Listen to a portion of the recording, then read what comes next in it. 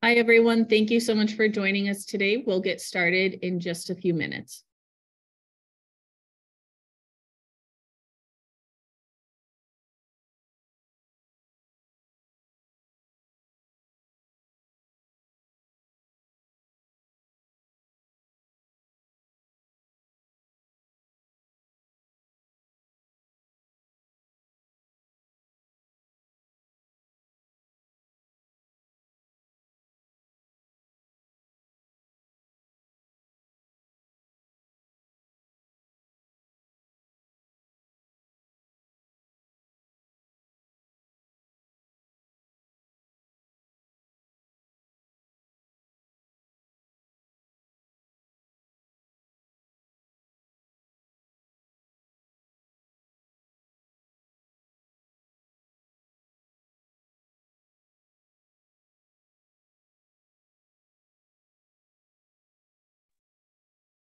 Okay, I think most people who are joining have gotten in. Welcome, everyone. Sorry about the brief delay.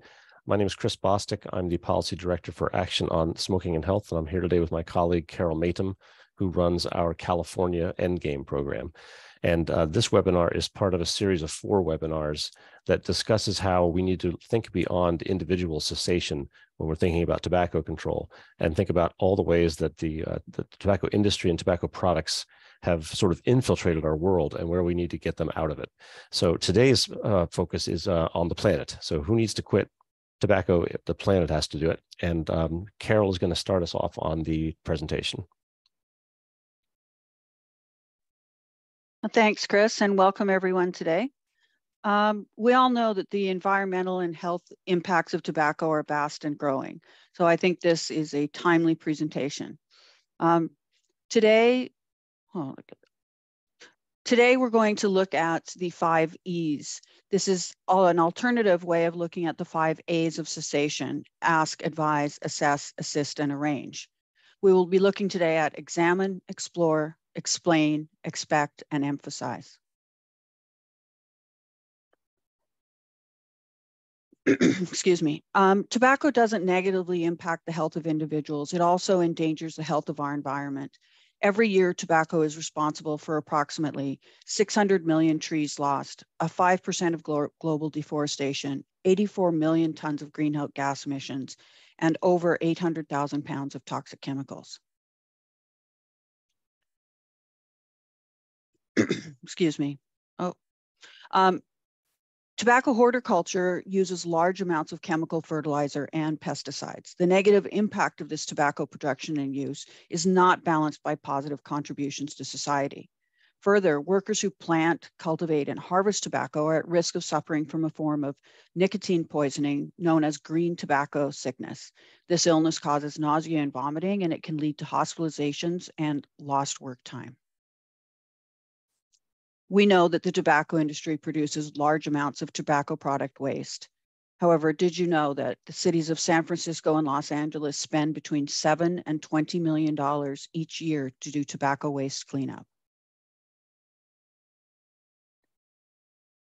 Now, I'm having trouble with my mouse today. Sorry, folks.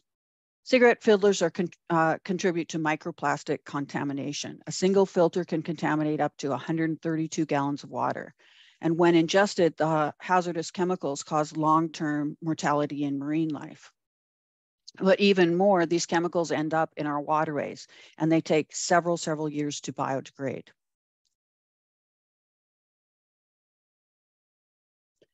As we said,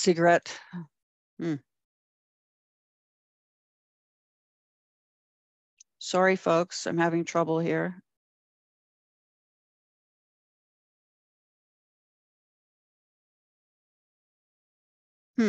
Going forward and it's going backwards.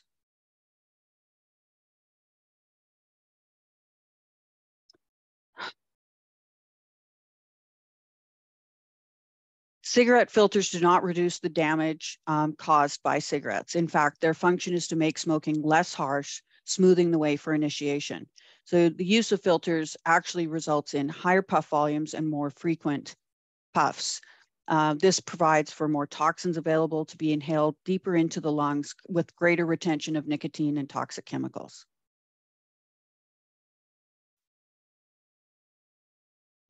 Now, when we look at e-cigarettes, we know that the lithium-ion batteries are not regulated, and the batteries may be of inferior quality. So there can be several different types of explosions. People have reported lacerations to the face, eyes, mouth, and hands. And recent studies suggest that there's over approximately 2,000 injuries in the US resulting from e-cigarette explosions, and that was from 2015 to 17. So I'm going to turn it over to Chris, who will then take us through the rest of our E's. Great, thank you, Carol. So this is obviously a huge problem, and it's second only to the health impacts of tobacco products. So we have a double reason to do something about it. So I'm going to explore a bit about what our options are to address this issue. Before I start, I just want to say, as I always do, that this is what governments are for, and they don't just have a right; they have a duty to protect their citizens from third parties like the tobacco industry, and to provide the highest attainable standard of health and the highest attainable standard of a healthy environment. And this is a no-brainer in terms of bringing those qualities to your people. Next slide. So what are some of the policies that we can do? First, we can get rid of cigarettes altogether. That would at least get rid of the filters.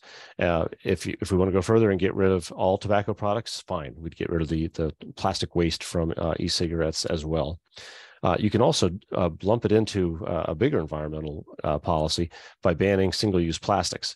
Now, this has actually been done in several countries around the world, but so far, every country that's done it has exempted cigarette filters for some reason. So we got to make sure that they don't get exempted. They should be the first one. We can also urge the U.S. Oh, can you go back one? Sorry.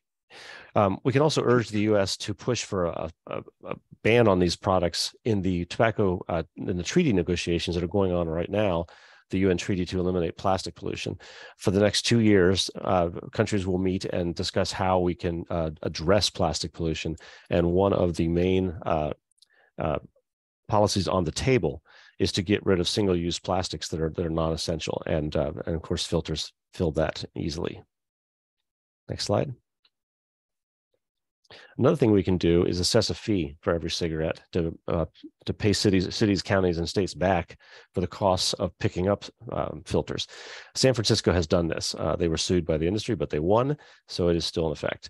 I'm going to just note that this is not the ideal solution because we still get the cigarette filters into the environment. There are 4.5 trillion thrown in a year. And just as a juxtaposition to that, I went and looked up Ocean Conservancy's efforts to, they're the biggest collector of cigarette butts in the world. And in 2021, they collected 1.2 million cigarette butts from around the world, which sounds really impressive. But I ran that through a calculator, and that is 0.0000003% of the number of filters that are being thrown into the environment.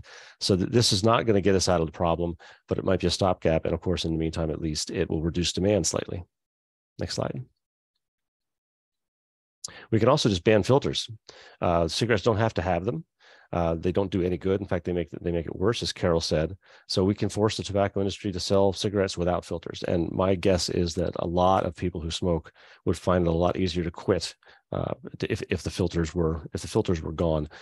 So far, no one in the world has done this. It was actually in the New Zealand bill that passed Parliament in December at one point, but it was taken out during the parliamentary process. So we're still looking for that first example. Next slide. Another thing we can do is ban tobacco use in all outdoor public areas, because that's where cigarette butts tend to get flung out. We can't really ban outdoor smoking altogether, but we can do it in places that are owned by the government. A lot of places have already done this, especially in California, but a lot more still need to do it, and it would be a good step in the right direction. Next slide.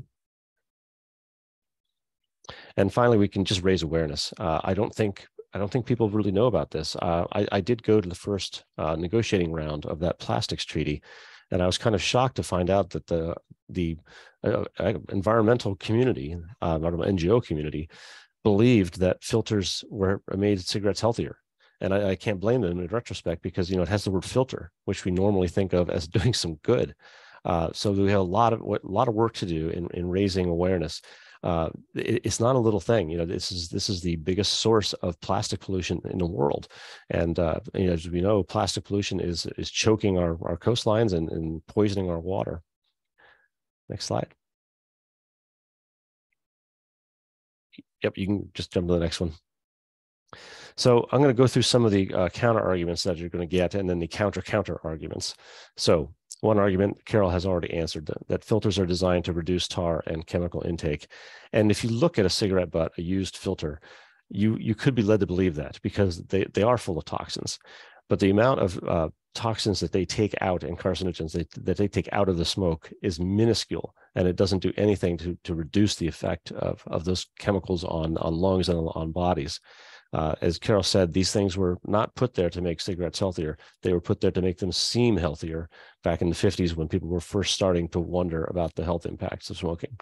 So the counter argument is that we have lots of data and research out there showing that there's no health benefit, and that there's actually some additional harm caused by using cigarette filters. Next slide.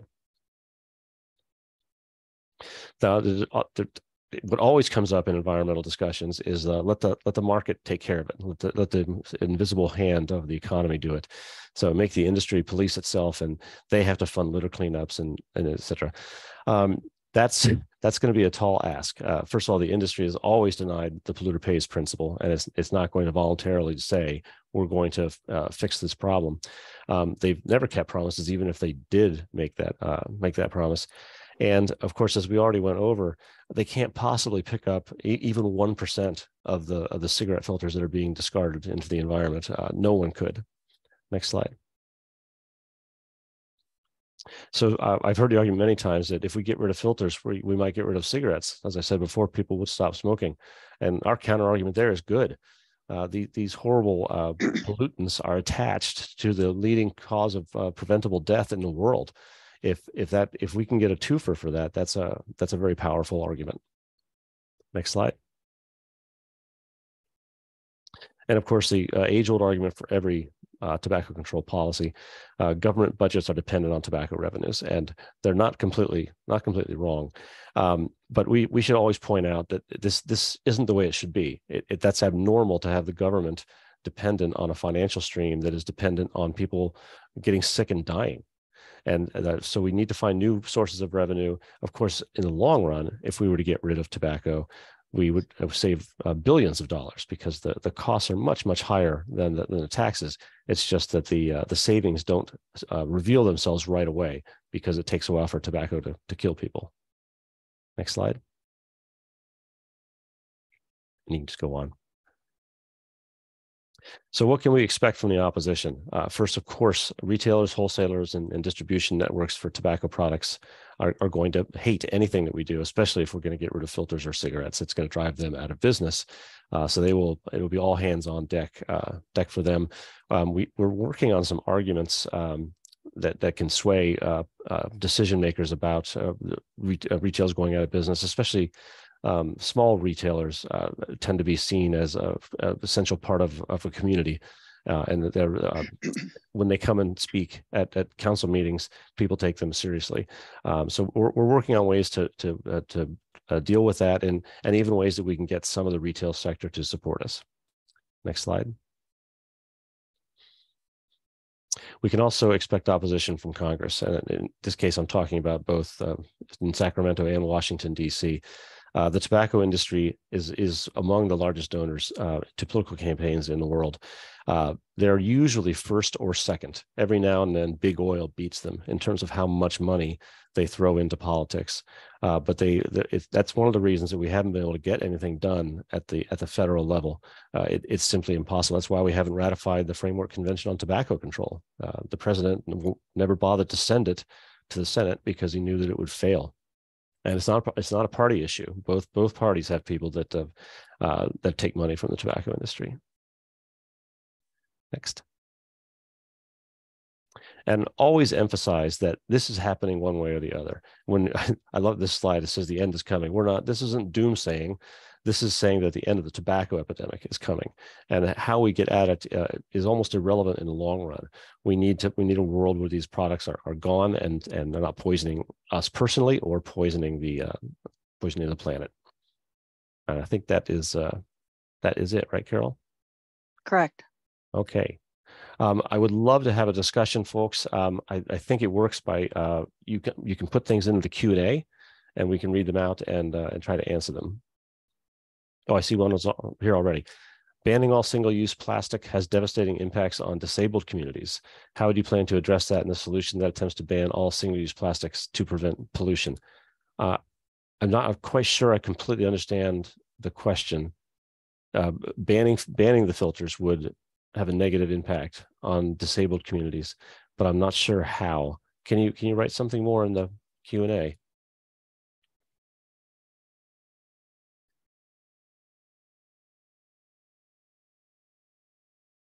Oh, banning all single-use plastics.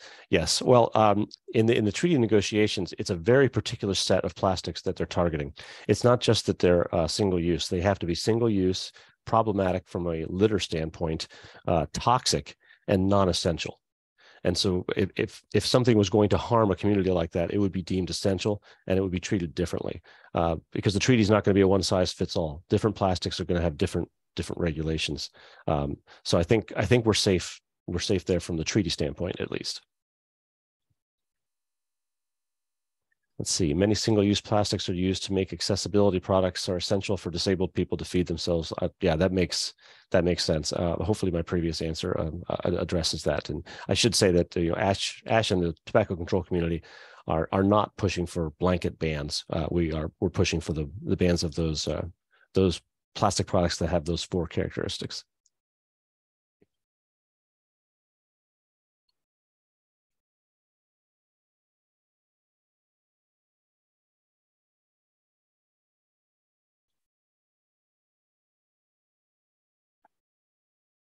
I hope we get some more questions.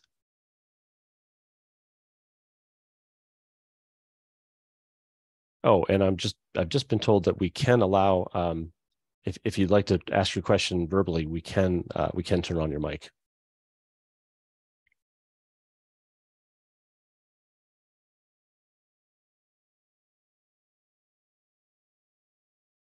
Oh, here's my organization is having trouble getting others to understand tobacco as an environmental justice issue. Do you have any tips on how to get people involved in our cause?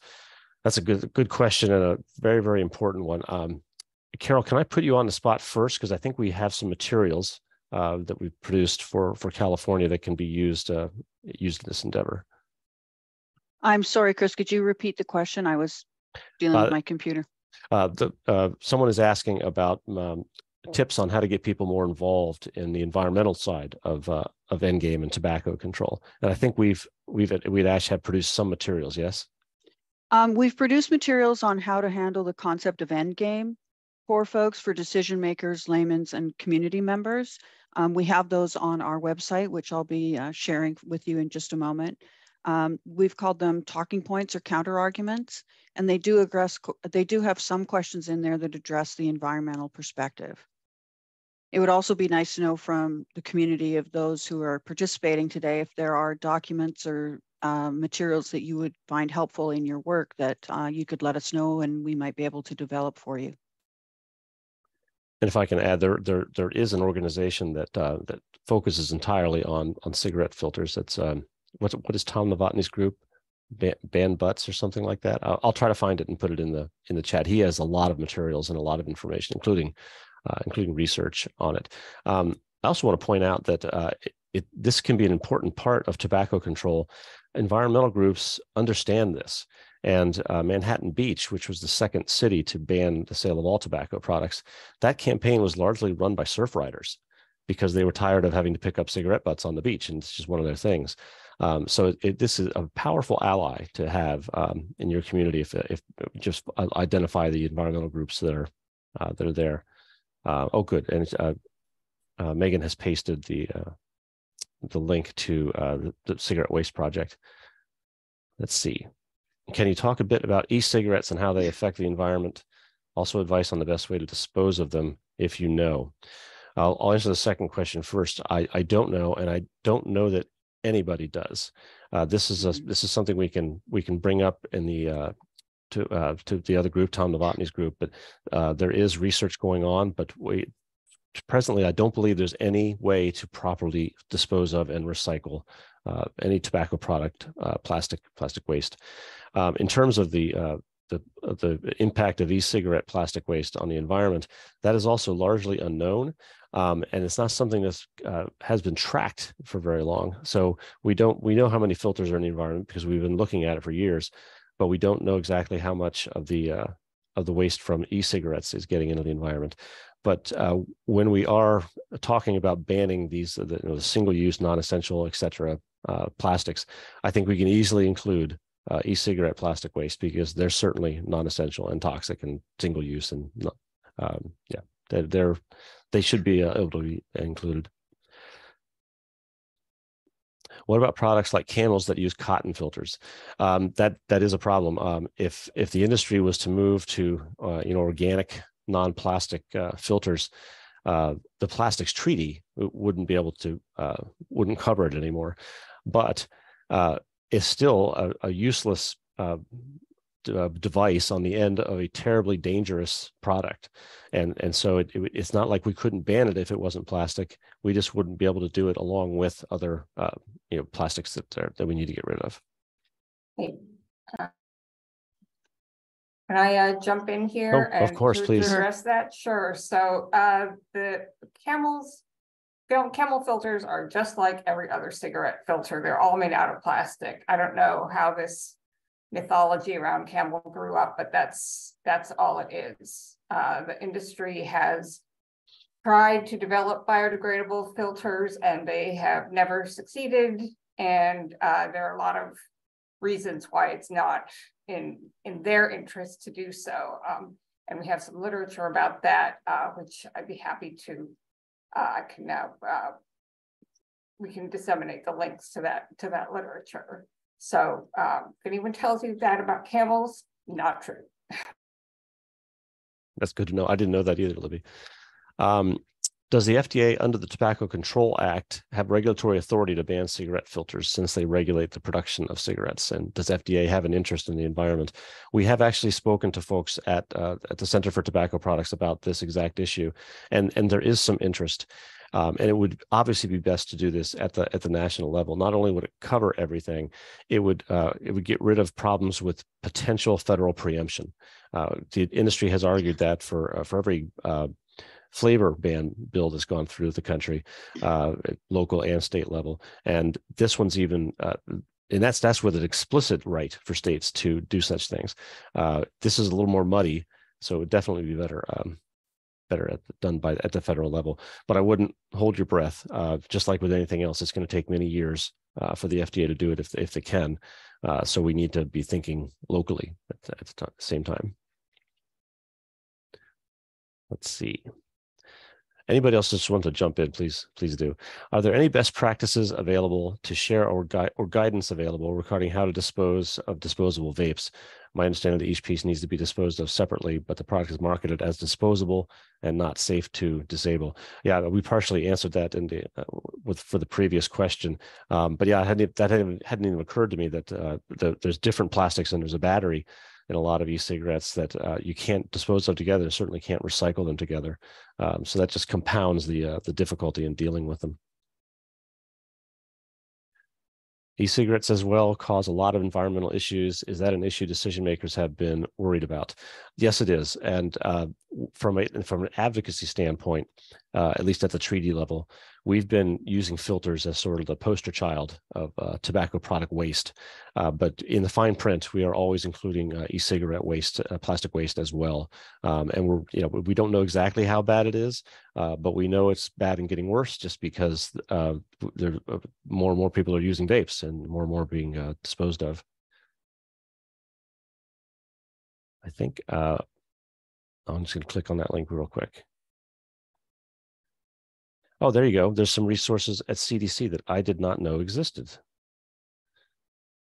Thank you very much, Pamela. And I see another link to the WHO as well. Yes, and the WHO has actually taken a big interest in this issue. They weren't able to attend the first negotiating session of the Plastics Pollution Treaty, but they are coming to the second one. And so we'll have a powerful voice alongside us. And they're mainly there because of tobacco. That's their, although they have a broader mandate about health and the right to health, they recognize that the tobacco issue is the main one. How is plastic considered essential in regards to a single-use plastic ban? what guidelines do they use? So for example, plastic straws are essential for accessibility reasons for disabled communities, but could be argued as non-essential for the general population. That's an excellent question. And this is going to be part of the difficulty in the plastics treaty. The United Nations Environmental Program has a list of plastics and they've categorized them, but it isn't set in stone. And there's little things like this that are going to have to be considered. So we'll have to wait and see see how they go about it. And I'm not even sure how, because some places have banned plastic straws. I'm not sure if they have made exceptions for disabled communities or how they've dealt with that. But yeah, a big complicated issue that remains unresolved.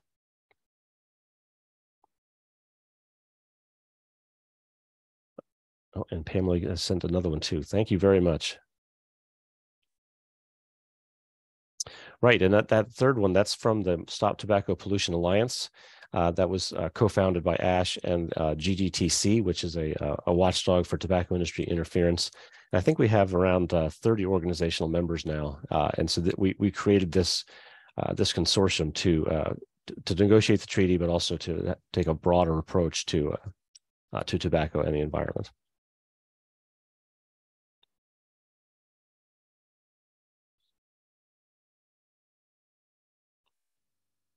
Sorry, I went very quickly. Anybody on the panel have anything to add?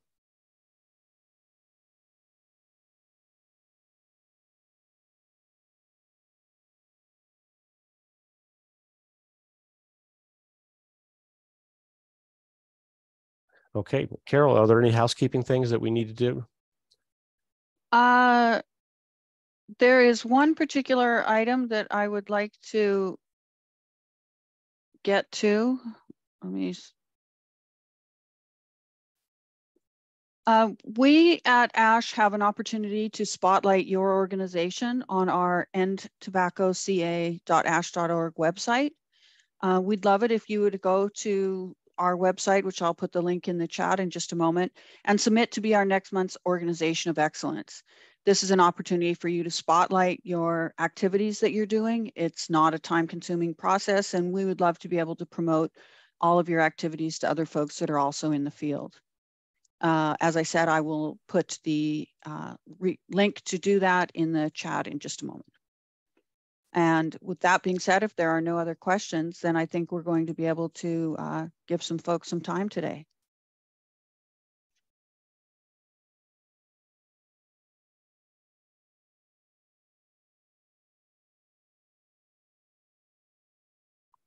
Yeah, I don't think we have any further questions. Thank you all very much for tuning into this, and be on the lookout for the other two webinars in this series. We're going to do one per month, and so we will have one in April and one in May. Great, thank you everyone. Please enjoy your day.